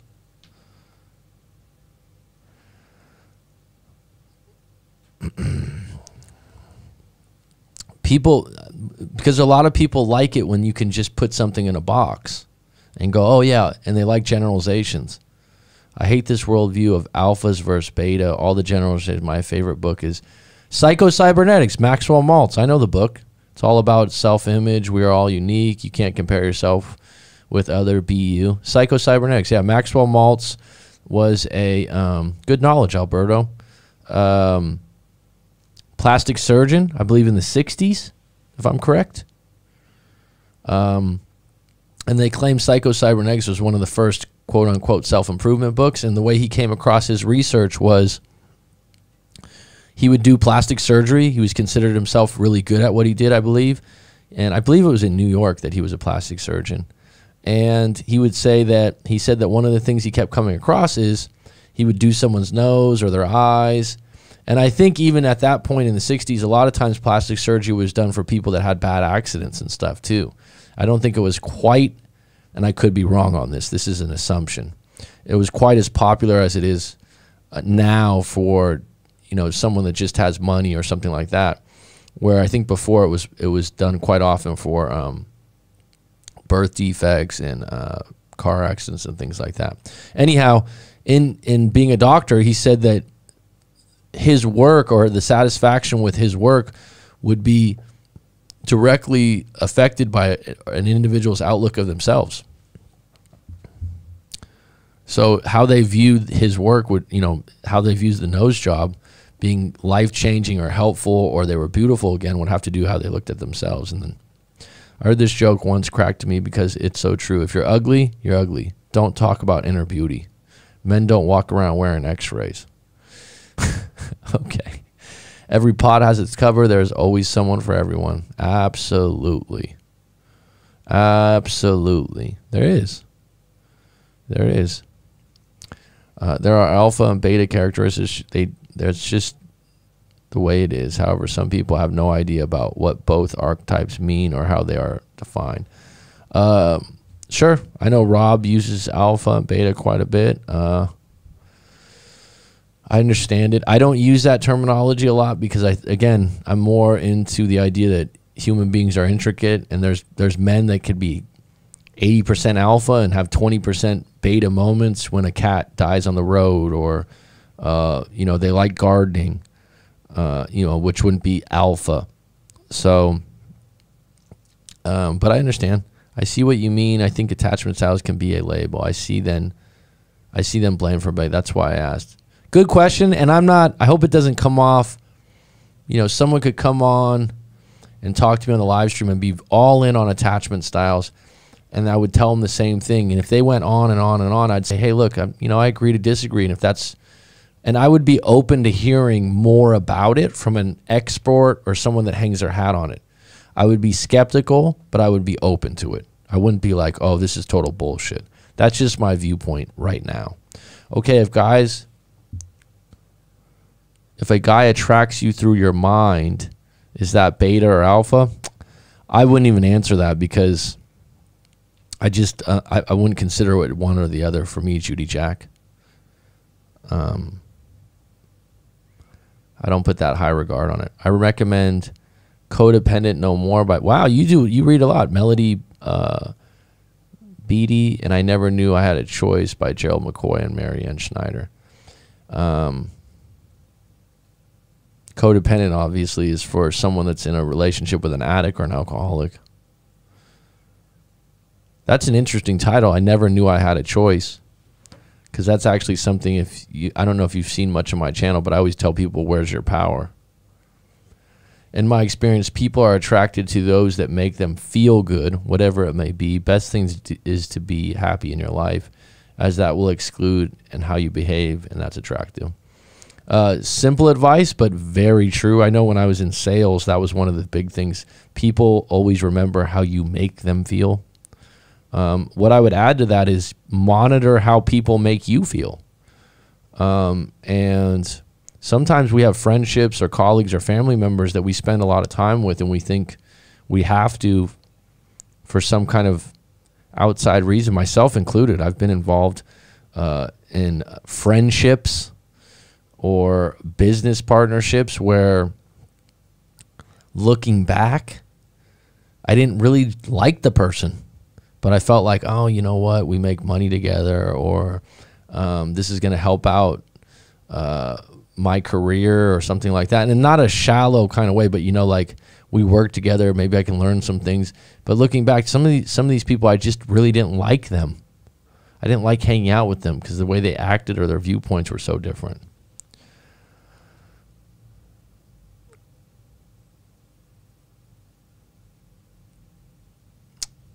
Yes, it's hard. The first 4 styles, I took a test once, and the answers to choose from weren't like they totally fit myself. So the test felt inaccurate. And I think that's probably why the first time I read on attachment theories, I just felt like none of them applied to me 100%. It's Sigma. I ain't to be a Sigma. Destroys beta alpha concepts. Aim to be. I'm a little confused on that. I'll have to look up Sigma. Sigmas do not destroy beta or alpha concepts. I don't know enough about those. I'm thinking like Sigma Chi, like fraternities, because one of my good friends when I was younger from high school was in a fraternity. I don't know enough about those to speak on them. It's a different way to operate as an archetype. And then there's Omega. There's some good videos out explaining Sigmas. Okay. A Sigma male is a man who is neither an alpha male or a beta male, but rather a man who refuses to play the game altogether. Where an alpha male is the top of the hierarchy and a beta male is at the bottom of it. The Sigma male isn't even in the hierarchy altogether. Okay. I know they were nonconformity plus more. Well, if I had to pick one out of the 3, I'd pick Sigma for myself, not knowing much about it. I know they were stuck in a marriage for 20 years and felt like they couldn't leave, and finally they did. But it cost him a lot. He worked for his whole life. I think he's... So you're coming to my channel for someone else or for yourself, Jennifer? Is this one of those things where you're mentioning someone else but you're talking about yourself? Or are you just a good, caring friend that's seeking out information for your friend? I know they were stuck in a marriage for 20 years and felt like they couldn't leave. And finally they did, but it cost him a lot.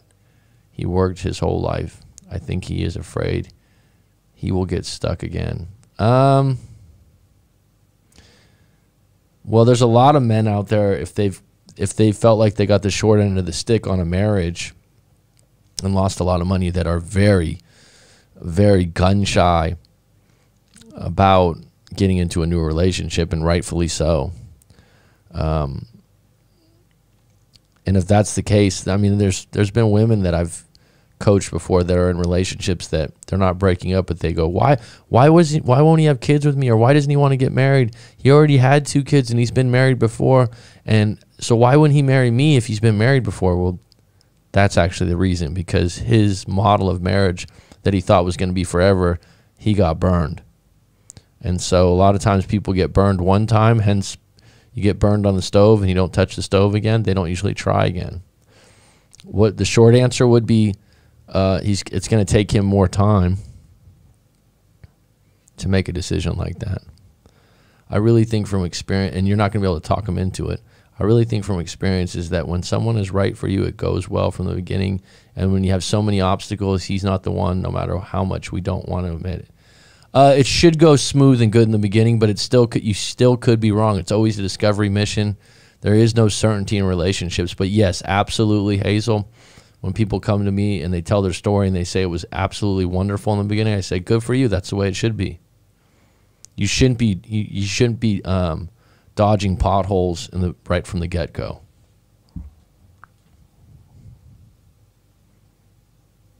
You like that one, Judy Jack. Scientifically, beta cells are stronger than alpha cells. Food for thought. I'm always late. What's up, Skinner? Yes, people always remember how you make them feel as well as how you accept them without trying to change them. That's a great close, Judy Jack. God, we missed you from this live stream. Where have you been? That's underrated, and I don't say that. I don't say that enough, actually. Thanks for saying that, because I agree with you. It seems obvious to me that because it's a way I've lived for a long time, not always. Remember how you make them feel,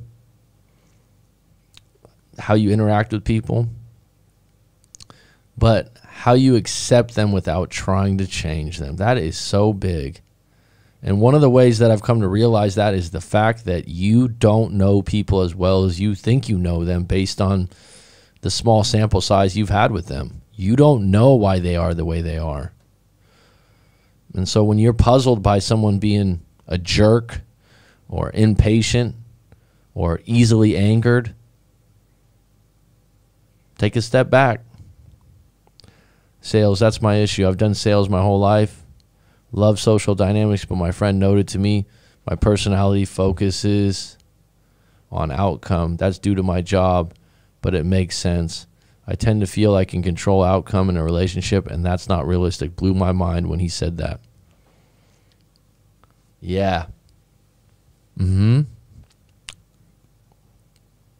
talked about that before, Alberto.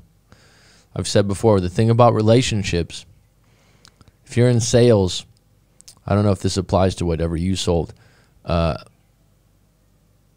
You can do, I forgot how they phrase this when because I was in sales well before I was a real estate agent for a few years, but the training, they said concentrate on the activities, not the outcomes, because the activities over time are going to pay off. But you do check the results. You do check how much you made, what your sales were. There's all kinds of analytics on that. When you do sales, Alberto, there's all kinds of things you can measure your success on. Relationships are not like that. And unfortunately, people will surprise and shock you that you thought you knew. And a lot of times if you were in sales and you're good at sales, you feel like you read people really well, probably. But you know what's interesting is that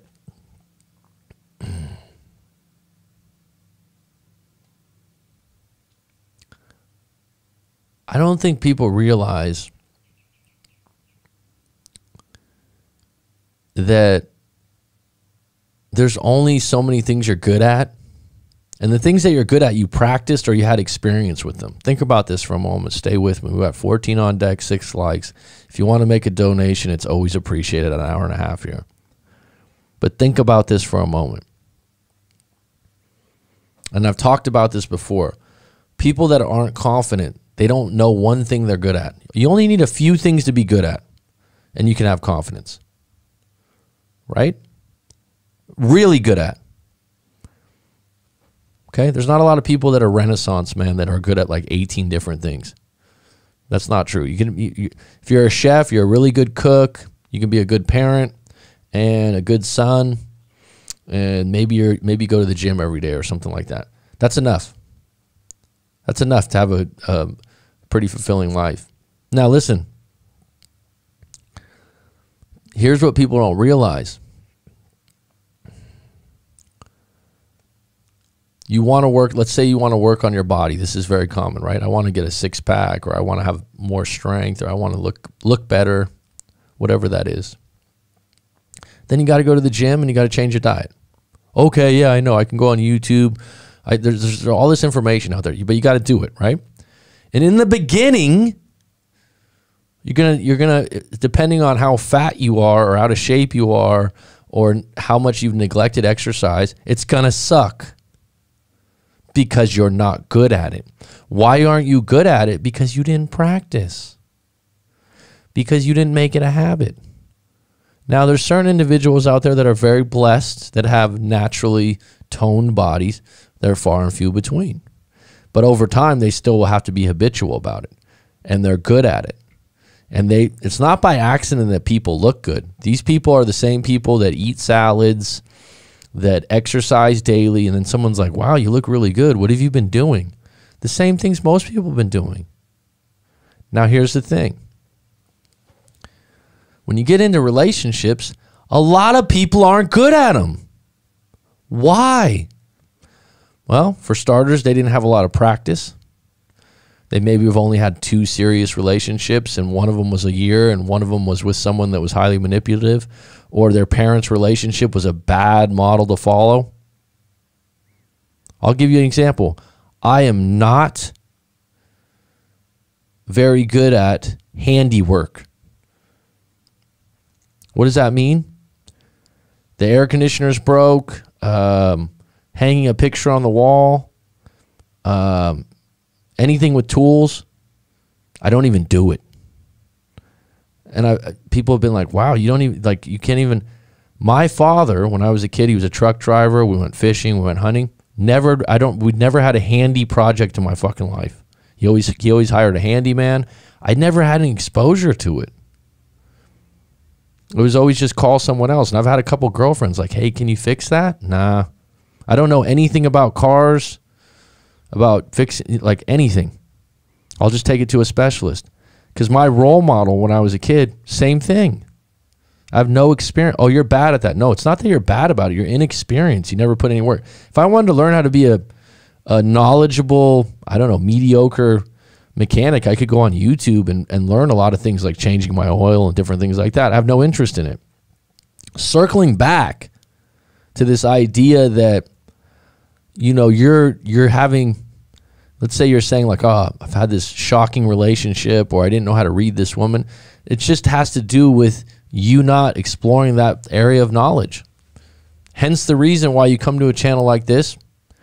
I've read a lot of books, watched a lot of documentaries, a lot of interviews. I don't know how many people I've talked to about their breakups, but it's got to be damn near in 1,000 now. Through live coaching sessions, through reading their story, right? So I have some experience now. And so I see things a lot clearer. It doesn't mean I'm a fucking love guru or a psychic. I put in some work. I put in some work on this. And this is the equivalent of this last 3.5 years or whatever I've been on YouTube and having 1,000 videos and posting every story that I read and whatnot. That was my baptism into this industry, or this field, if you will, whatever you want to call it. I shared it. And if I went to a school to get some kind of certification, I don't know if they could match the amount of people that I've talked to and the amount of stories that I've unpacked, right? So when you think to yourself, I didn't see this coming, you just don't have that much experience, probably.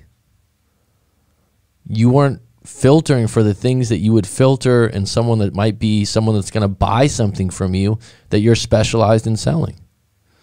And so that's when I would, Alberto, if I had a live coaching session with you, I'd go, oh, read this book, and this book. And then also take accountability for not realizing this, or I would reassure you that you didn't do everything wrong. Because sometimes guys go, oh, I did something wrong. No, you just were with a damaged soul. You just were with someone that didn't line up with you. That's something you need to know to move forward. So just like anything else, relationships is a subcategory of human life, and some people are better at it than others, not because they're naturals, because they've had good models, mentors, coaches, therapists. They've read some good books. They've mixed it all together and put it into action. And then, even then, Alberto, it still can fail. But the person that fails, that has the knowledge, gets through it quicker. Oddly, there's a frat called Beta Beta Beta. Wow, that's not nice. Is that one of the ones from Nerds? Yes, losing money in divorce will make you very gun shy and prevention focused. It's traumatic, dude. Judy. It's traumatic. I've known guys, and what people don't realize in America, the rest of the world doesn't operate that way. The rest of the world doesn't say, okay, you're getting a divorce, you got to give your wife X, Y, Z, this, that, and the other, or vice versa, by the way. Vice versa, by the way. There are women out there that have to pay men. It's not as common, but this isn't how the rest of the world operates. This is something that is part of Western culture and extremely scary for a lot of men or women that are the breadwinners. I know a case where there was a woman that was the provider. She was making 180 a year, 190 a year. Her husband went on disability. Her husband ended up being a stay-at-home dad, which was admirable, noble, by the way. She ended up losing interest in him. She wanted to get a divorce, and guess what he said? You'll pay me monthly, and we're splitting the house. And she went, what? I thought you would move out and get an apartment. And he went, nope. I'm not going quietly, and I already talked to 3 lawyers. Guess what? They're still together. Not sure if that applies to the Gottman method. Money talks. The way things are going these days, marriage is more of a risky liability than a happily ever after dream. It was marked to be over many, many years. Well, I'll tell you what, the people that have a lot of money,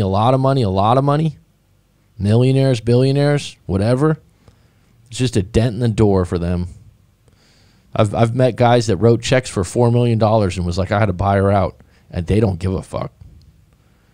They're not bitter about it at all because they got enough money to move forward.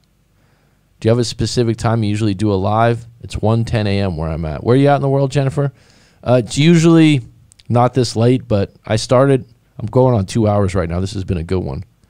11 a.m. usually. If you want to, I don't know if I have it here. Here's the Discord. You can join that, which is an ongoing chat with people from the live stream and people that like my channel. I'm probably going to post a schedule there soon. I also have Instagram, Coach Mac McCarthy.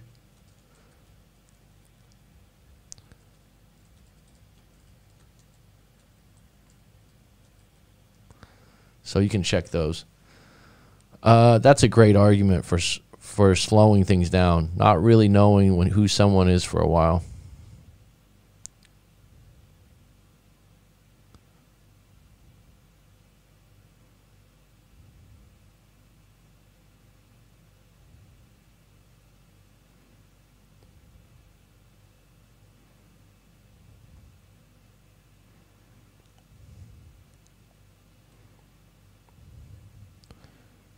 You almost have to blow a few relationships followed by a ton of introspection to become better at it or be tremendously observant as a learner.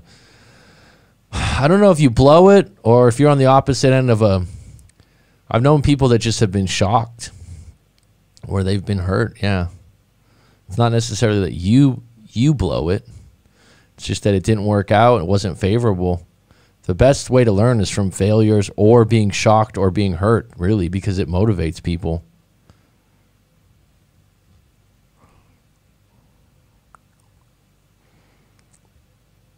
Pioneer Caddy, who's that in regards to?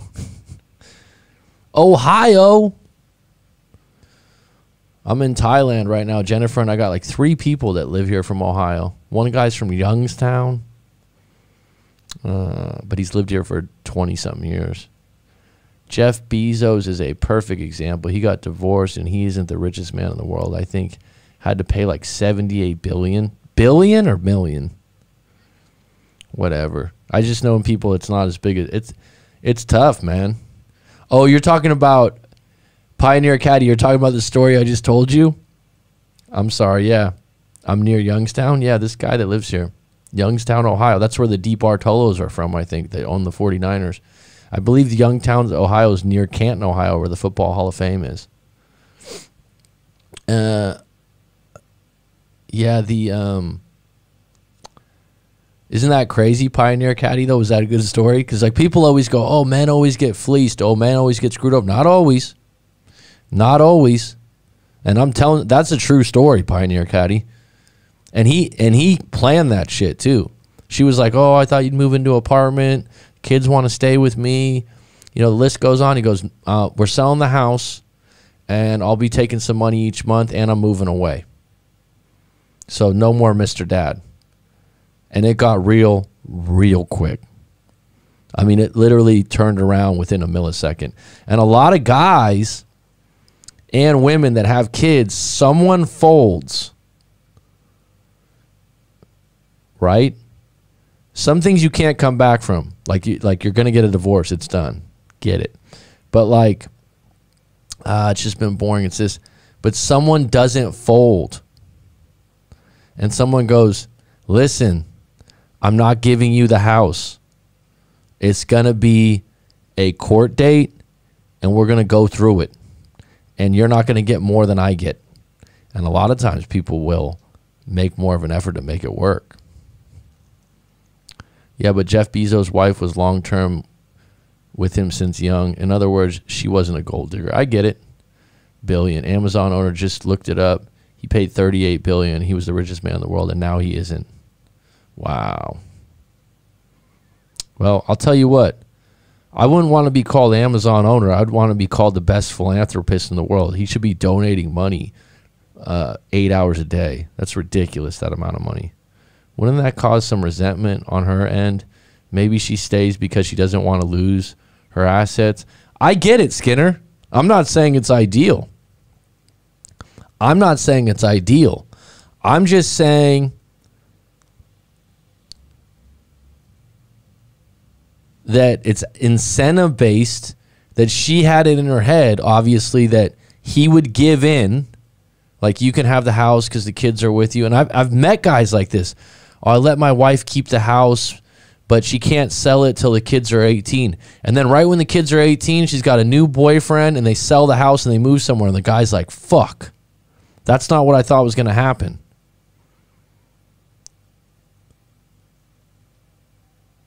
So could there be some resentment there? Sure. Sure.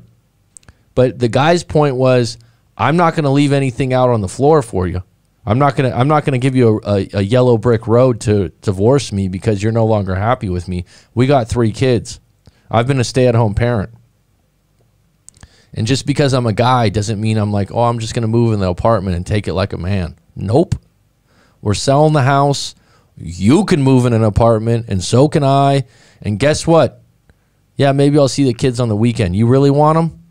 And you know what? I don't know if he was sincere that that's what he really wanted, but it was a hell of a game of poker.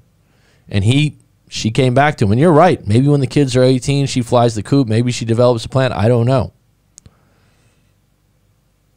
I don't know. But it's a case where he was playing to win. They say divorce is so expensive because it's worth it. Depends on the couple. Depends on the couple. I think the main thing that would be the worst case scenario is when you stay in a marriage where you're sacrificing a part of your soul, where something's really wrong, where you really despise being around that person or who they are and what they're about. If you're bored, I think that can be worked on. If you're not having enough intimacy, that could be worked on. Just because it could be worked on doesn't mean it works, too. Some get it wrong, Mac. I don't disagree with him. I just think there's a chance that she isn't serious about the relationship anymore. I get it, Skinner. I get it. I just think it's an interesting paradox because people always assume that only women benefit in those cases.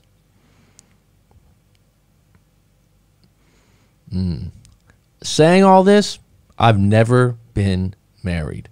So someone could easily go, well, you don't know. You're correct. You're correct.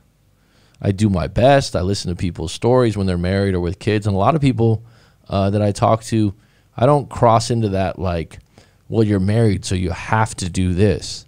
Your definition of what your obligations to your marriage are different. They are. And I've talked about it before. I think the idea of people getting married till death do us part is a flawed wording because I don't think people are that deep anymore.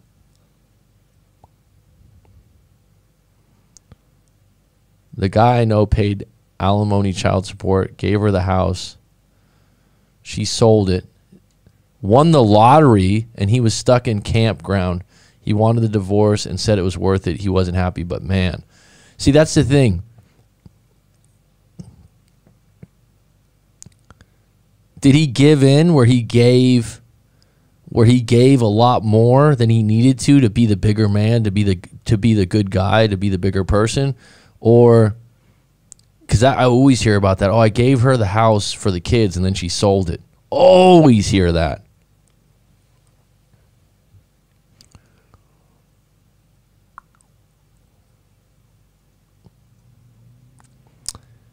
You know, and who am I to say, because I don't know, I haven't been in that situation where finances are really tight, and if you leave, you don't have anywhere to go. That's tough. That's why I always tell people, tell me your story and let's talk about it. And I don't get a lot of marriages. They're usually, I get them, but a lot of people, I'll tell you, this is going to be interesting to you guys, and I'm going to close with this because I'm getting a little cotton mouth. I'm a little bit parched. It's a better word. I get a lot of guys, especially guys, more than women, that come to me out of a breakup that was their first relationship after a divorce. Why is that? Well, that relationship was great. Intimacy was outstanding. A lot of these guys, mid 30s to up to late 40s, and they got a woman that's a little bit younger, more attracted to it, and their intimacy was outstanding. They loved it, great relationship, and then the wheels fall off, and they're like, what the fuck? Right? So the wheels fall off, and then they're like, I was just in this 15-year marriage, and I'm like, oh, how'd that go? Oh, me and my wife were okay, but we were just friends the last 5 years, or we ended on the right terms. We just weren't in love together. So the marriage was like, it was done. But then they get in this new relationship where it's lust, it's rose petals and wine glasses, it's peaches and cream, it's hot and it's heavy. And then all of a sudden, like, the girl gets in a fight with them and they break up and they're like, what the fuck? Because their model before was like, oh, you know, when you're in a relationship, we can go like 10, 15 years even if we don't like each other. They have a lot of trouble with that shit. They're like, what? I thought relationships were supposed to be like this with a lack of experience. Best to put any extra money into Bitcoin. Don't even bring that up, Rob. Jesus. Had a friend preach to me at $3,000 to buy Bitcoin. He spent 3 hours on the phone with me. I thought, wonderful idea. This was 2 or 3 years ago. Stop it.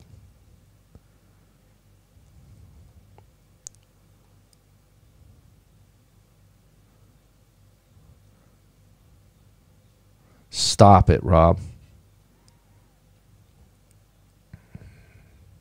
All time. All time.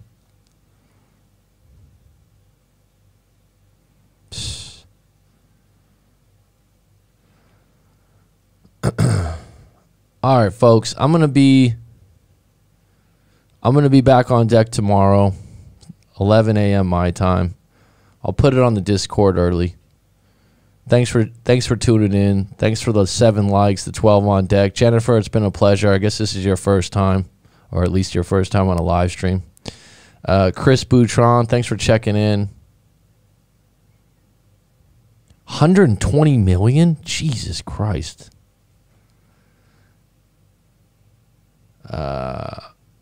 Alberto, thanks for joining. You've been riding since the beginning. Skinner, it's always a pleasure. Judy Jack, good to see you back on deck. Maybe join the Discord if you like, Judy Jack. Dark Knight, how you doing? Always well. Hazel, thanks for chiming in today. Your psychology experience, the 4 agreements, is valued. Alberto, I like the fact that you like cybernetics too. Good knowledge. Jen, always a pleasure. We're both in Aquarius, right? Anyone else here? No, that's about it. I'll give it to you one more time, bud. Today it'll be in the. Today it's in the. That's the Discord link. It's also in the bottom of the notes for the live stream. See you tomorrow. Thanks. It was nice seeing you, and your words definitely help. Right on, Jennifer. Keep being you, hon. It's curtains.